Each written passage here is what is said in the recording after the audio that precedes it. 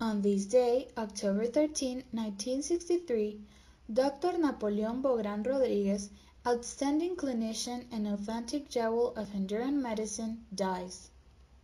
On October 13, 1963, Dr. Bogran died, who was one of the men who contributed most with his lights and with his knowledge to the cause of Honduran medicine. Dr. Bogran was born in the city of San Pedro Sula on January 5, 1907, the son of the marriage formed by Mr. Marco Antonio Bogran and Doña Petrona Rodríguez de Bogran. His sisters were Doña Graciela and Elvira Bogran. His primary studies were carried out in the City of Laurels, and later he moved to the city of Santa Barbara, where he graduated with a Bachelor of Science and Letters degree. His medical studies began at the University of San Carlos in Guatemala, and continued later at the University of Honduras, having received his degree of doctor and surgeon in 1936. During his year of study, he became one of the most distinguished students of the Medical School of Tegucigalpa. He traveled to Spain, where he perfected his knowledge in internal medicine in Madrid in the medical service of the eminent internist Jiménez Díaz. His ability to study and his analytical ability in medical diagnosis made him master with propriety and confidence the art and science of medicine.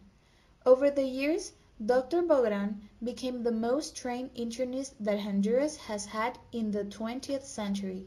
A true self-taught in medicine, he reached in a few years a place of honor among the great Honduran doctors, apart from his great scientific ability and professional prowess.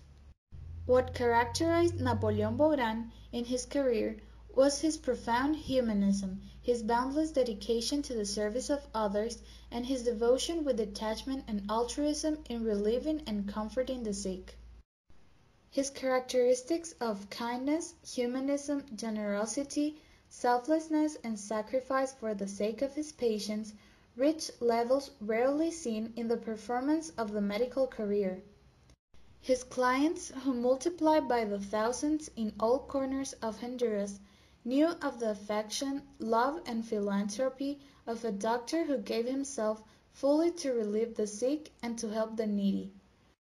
We believe that very rarely can coincide in a man that condition of humanism, scientific knowledge, devotion to others, and spirit of sacrifice that concurred in the personality of Napoleon Borán. His ability and his skill in the complex and difficult art of medicine gave him a well-deserved fame, which attracted him a large clientele that day by day filled his office in the Casa de Salud del Carmen until 1960, and then in the Honduran Medical Center until 1963. Dr. Bográn also had a notable participation in the School of Medicine. He held the chairs of anatomy, internal medicine, and medical clinic for many years and on several occasions. His classes were characterized by clarity through an elegant exposition and by the innate ability in Dr. Bográn to give scientific subjects human warmth, motivation, and pleasant understanding. He was a brilliant teacher. His students now, all of them outstanding doctors, remember him with affection, respect, and admiration. Dr. Bográn had extensive involvement in healthcare medicine. For many years, he was a member of the medical staff of the San Felipe General Hospital, where he was in charge of several wards of the Department of Medicine. He worked as a care worker at the hospital of the Honduran Social Security Institute, a position he held until the last days of his life. Wherever he served, his work was greatly appreciated by patients, his colleagues, and the institutions with which he collaborated.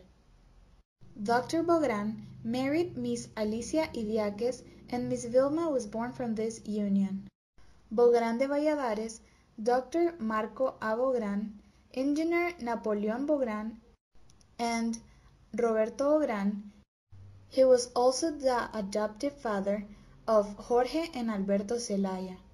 He was a loving father who left a trail of love for work and study and a brilliant career of his children whom he turned into useful citizens to the country.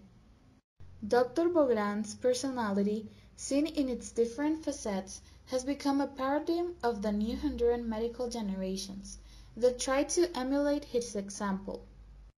His traces as a humanist, as a shrewd clinician, and as a doctor full of detachment and devotion to serve the patient, are a path to follow for young doctors, who must always take into account a humanitarian aspect in the performance of this noble profession. Dr. Bogran died at the young age of 56, on October 13, 1963, making his death an irreparable loss for the medical profession and for Honduran society. During his lifetime, Dr. Bogran received numerous tributes of recognition and gratitude for his services to the country and society. In 1959, during the government of Dr. Villeda Morales, was decorated with the Order of Morazán, in an act that was applauded by the people of Honduras. The Honduran Society of Internal Medicine, of which he was founding member, conferred on him a diploma of honor for his ability and services rendered to the cause of medicine. He received the same recognition from the Association of Medical Students. After his death, the School of Medicine named after him the Aula Magna at the San Felipe Hospital, and the Honduran Medical Center Hospital is named after him.